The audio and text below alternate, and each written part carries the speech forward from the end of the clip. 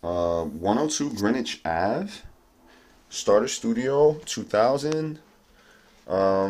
If you like charm and quirk, that last one was definitely nice. This closet's deeper than it looks because you got that little area over there too.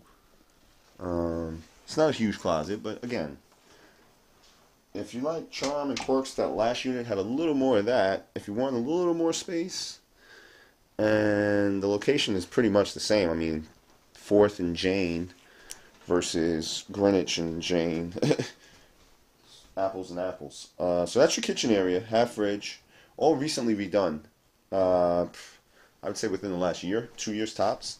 Here's your bathroom area. Everything's clean, neat, tidy. Full shower stall. Actually, it's a tub. Ooh.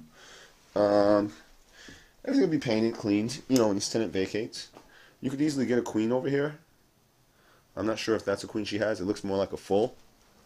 It is a ground floor unit, but it faces the back of the building. So you got this other closet here. We're not getting a lot of street noise at all.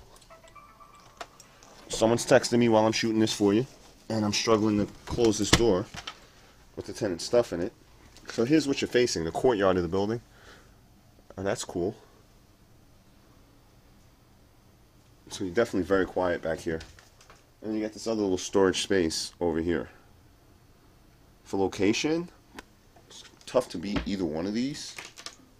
Space-wise, yeah, we can find more space in other areas, but then we're still pushing a budge. So that's this 102 Greenwich Starter Studio 2000.